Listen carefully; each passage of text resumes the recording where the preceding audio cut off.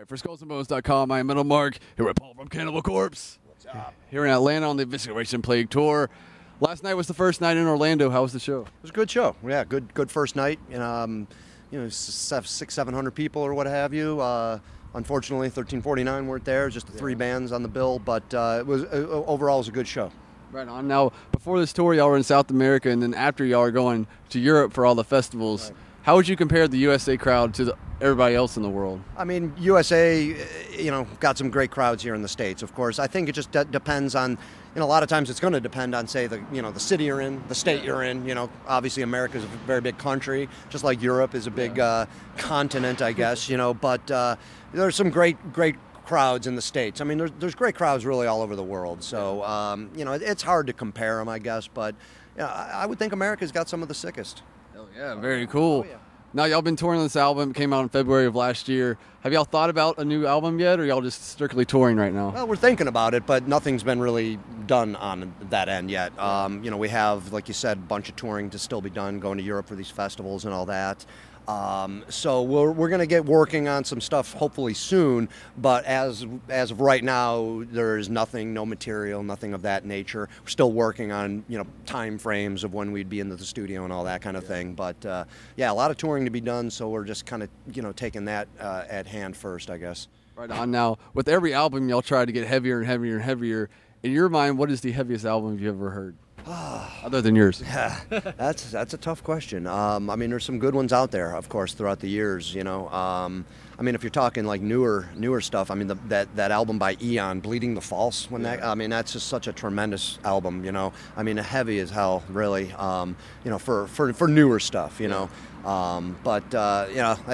a tough question because you can sit there and think, and before you know it, you'll rattle off 20 albums that are brutal and heavy. But that Eon, Bleeding the False, it's one of the most brutal that I've heard in a long time. Hell yeah. Now, with every album, also people are always stoked to see the new CD cover art from you guys. Do you have a favorite from throughout the years? They're all great. Vince is such a great artist, and he's done us great on every really album. So, I think obviously, when you look back and to this day, arguably, Butchered at Birth might be, one of the most brutal album covers there is, and definitely, maybe one of our most brutal. I just remember seeing that for the first time, as a band going, okay, here's looking at the art for your new album, Butchered at Birth, like, what are we doing? Taking it to another level, So that probably would go down maybe as the most brutal for us, I think, in my eyes. Definitely.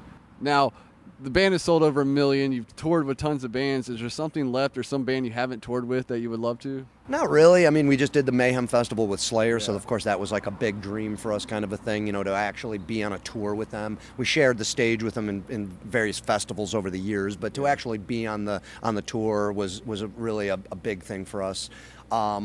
This upcoming festival run we're actually playing with some bands that we were just like, holy, I can't believe Heaven and Hell are going to be playing on the same stage as us, or, wow, we might be playing with Iron Maiden, or, or Alice Cooper or something like that. I think at this point, just if we're going to play with anybody like that, when you growing up, you would never even think that you'd ever even come close to doing something like that. But if you're going to, be on the same bill or share the same stage with bands like I just mentioned, that's just incredible. Really overwhelmingly, like, just unbelievable, actually. Yeah. But at the same time, really, really cool. So.